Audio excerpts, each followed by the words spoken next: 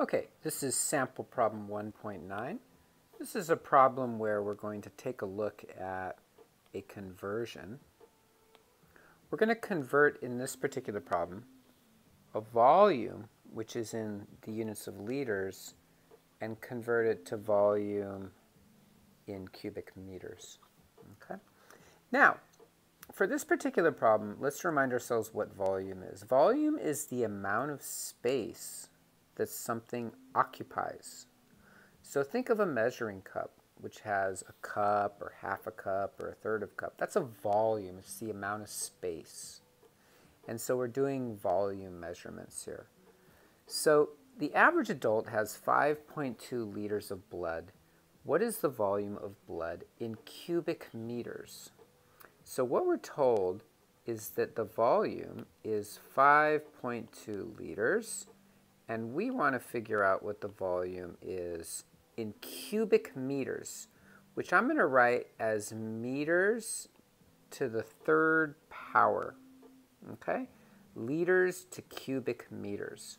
Now, here's one way to do this. Let's go back. If you read through the section, it will tell you that 1 liter is 1 decimeter cubed.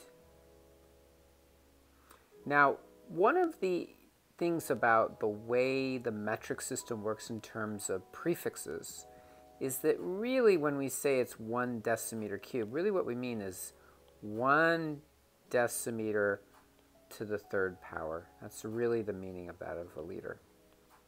And if you write it that way, you might see this transformation a little easier. So let's go through it. We want to go from liters or decimeters cubed to meters cubed. All right? So here's how I'm going to do it. I'm going to say, look, what is a decimeter? Well, a decimeter, D for deci, is 0.1. So 1 decimeter is 0.1 meters. Okay, a decimeter is 0.1 meters. How do I know that? There's these prefixes, right? You've seen those prefixes before. Centi, 0.01. Deci, 0.1. Kilo, 1,000. Mega, 10 to the 6, so forth and so on. So deci is 0.1. So now I have a conversion factor here. And if you recall in the reading, what we're doing with these conversion factors is we turn them into ratios. So we're starting with liters. So really what we have is 5.2 decimeters cubed. I'll use the parentheses there. 5.2 decimeters cubed. Why? Because a liter is the same thing as a decimeter cubed. So now what are we trying to do? We're trying to convert this to meters cubed. So let's come back to this little conversion factor here. The textbook tells you there's 2 ways we could write this. We could write it either as 1 decimeter over 0.1 meters, or we could write it as 0.1 meters over 1 decimeter. Either way is fine. The issue is which one do we want to use for this conversion? We're trying to go from decimeters cubed to meters cubed. We're trying to get rid of the decimeter cubed. So if we look up here and we see decimeter cubed and we want to get rid of it, what do we have to do? We have to divide by decimeter cubed. So what I'm going to do is I'm going to pick this one right here. I'm going to multiply this by 0.1 meter, and I'm going to divide that by 1 decimeter. That's a conversion from meters to decimeter. But remember, we want to do cubed. We don't want to do decimeter. We want to do decimeter cubed.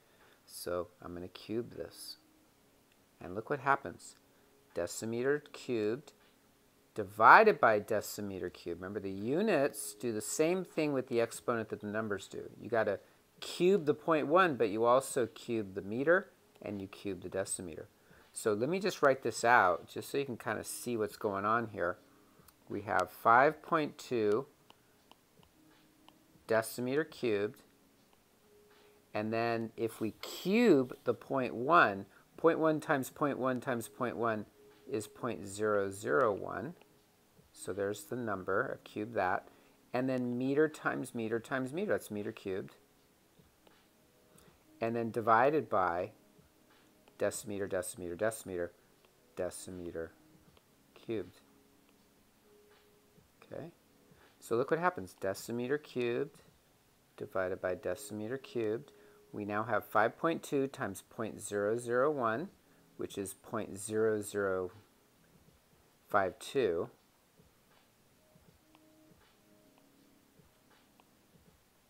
And now we just have meter cubed. The only unit left over is meter cubed. Okay, there's our answer. In this particular problem, 5.2 liters. What's 5.2 liters? Well, think of a 2-liter bottle. You're familiar with that, right? You buy a 2-liter bottle of Coke or Pepsi. 5.2 liters is about 2.5 of those. So imagine 2.5 of those 2-liter bottles. Why such a small number? Why 0.0052 in meters cubed? Because meter's big. A meter is like a yard, so it's a yard by a yard by a yard. Well, a meter by a meter by a meter. So 0.0052 is just saying, look, it's much smaller than 1 meter cubed. 1 meter cubed would be very large. That would be the size of, I don't know, 1 meter by 1 meter by 1 meter is pretty good size. That is the size of a large chair, I guess. And this is smaller than that, 0.0052. Now, I will make a note that often your textbook will convert stuff into scientific notation. So how do we do that? Well, here's the decimal point. To move it to scientific notation, we want a number that's a number between 1 and 10 times 10 to the x, where x is a whole number, 0, 1, 2, 3, -1, -2, -3, so forth and so on. So what I'm going to do is I'm going to move the decimal point 3 places. Because if I move it 3 places, now I have a number that's 5.2. Okay, that's between 1 and 10, right? Now, here's the general way of thinking about this. If you move it to the right, if you move the decimal point to the right, it becomes negative. We moved it 3 places, so I'm going to put -3. If we moved it to the left, it becomes positive. It would be +3. So you just make the exponent the number of places you move the decimal point until you get a number between 1 and 10. And then if you're moving it to the right, make it negative. And then the units are not, they're unchanged based on that. So that would be 5.2 times 10 to the -3 meters cubed. So let's interpret the answer. 5.2, that's a number, a decimal number, times 10 to the -3, which means small number. And then the units are meters cubed. And there you go. There's sample problem 1.9. Of course, as always, try the practice problems that come after it, A and B. Checkpoints as well.